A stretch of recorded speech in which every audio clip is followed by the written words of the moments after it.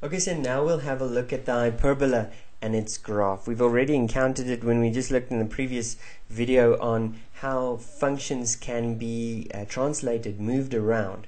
Okay, so what is the hyperbola all about? Well, the hyperbola has the basic shape or the basic form in its function formula as y is equal to a over x. That's the most basic one, especially when a is equal to 1. Okay, so y is equal to 1 over x. And what it actually means, or a different way of looking at this relationship, is by multiplying x times y. In other words, I'm multiplying both sides with an x, and that gives me an answer of a. Okay, so it's the coordinates, all the coordinates where when I multiply them together I get a. So let's look at when a is equal to 1. Okay, so if we have y or x times y is equal to 1, which numbers can we use? Well, we can use 1 and 1. 1 times 1. So when x is 1 and y is 1, that point. Okay, we can also use the point 2 times a half gives me 1. So when x is 2, y is a half. There. So that's another point. Or a half times 2. In other words, when x is a half, y is equal to 2. So there's 3 points already. Let's go to the negative axis. So what if x is equal to negative 1? Well, negative 1 times 1 gives me negative 1. So negative 1 times negative 1 gives me positive 1. So x is negative 1 and y is negative 1. And the same goes for the other values. If x is negative 2, y must be negative 2. So negative a half. So that's another point. And when x is negative a half, y will be negative 2. So there we go. There's only a few points, but that now in the end, if I do a bunch of points, and you'll just have to take my word for it now, but actually don't, go and test it for yourself, we get a function that looks like this. And you'll notice two very distinct things about this function. The first thing you notice is that it seems to be tending towards the y-axis and towards the x-axis, but it actually never reaches it. We'll look at that y in just a moment. And the other thing you notice is that there's this pretty symmetry there. So if I were to draw this line down here, there would be symmetry, and this is the line y is equal to negative x. Or if I draw an axis here as well, there's also symmetry down this axis. That's the axis y is equal to x. So we see we have asymptotes, which means lines that the graph tends to, but it doesn't reach them.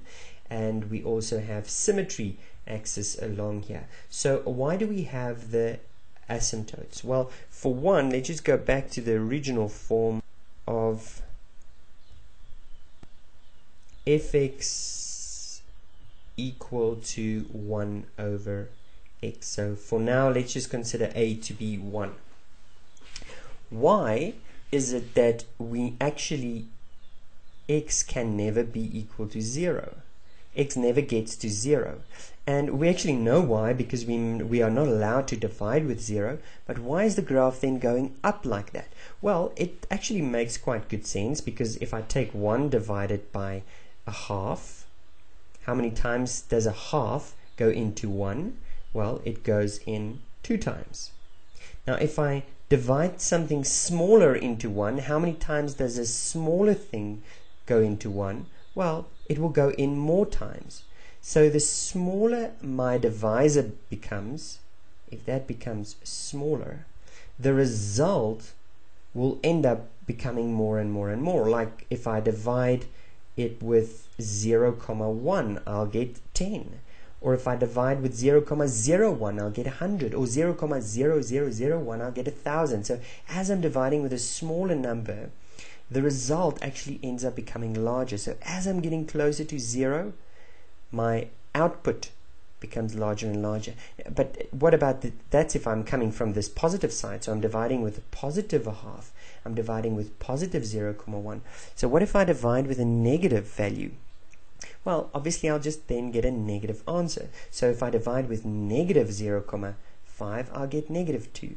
Negative 0,1, I'll get negative 10. So as my divisor gets smaller, but as a negative number, my result will be larger, but also as a negative number.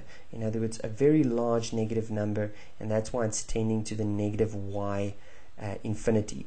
So that in the end, if I were ever able to divide with 0, I will actually get the answer of infinity, which is impossible. I can never get the answer infinity, actually. It's impossible to get there. So that is why I have my vertical asymptote, because x may not be equal to 0. What about my horizontal asymptote? Well, this time it's my y value that seems to be struggling to get to 0. Why can't my y value get to 0? It's trying to, but it never gets there.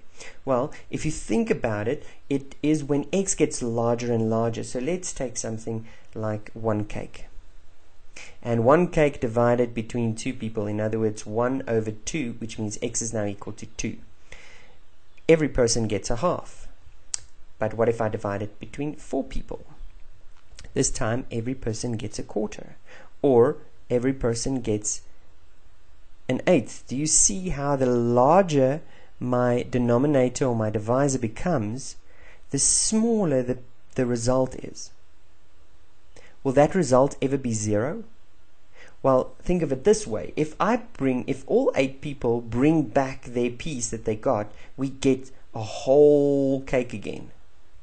So if I divide this cake between every person in the world, there's the world. Okay, well, that's my best attempt at the world. If I divide this 1 cake with every person in the world, you will probably get nothing. It would look like nothing. Okay, you might not be able to see it, but when every person brings back their piece, in the end, I still have to get back the whole cake. So what you got can't be nothing, because nothing added is nothing. Which means even if x becomes infinitely large, well, not infinitely large, but almost infinitely large, 0, 0, 0, 0, the 1 divided by that big number is not exactly 0, but it's very close to 0. It never gets to 0. And the same principle applies, that when x becomes a negative value, I'm just now dividing with a negative every time. Okay, so that is why the asymptotes. Let's just look at another type of shape I can have. I can also have my parabola to look like this.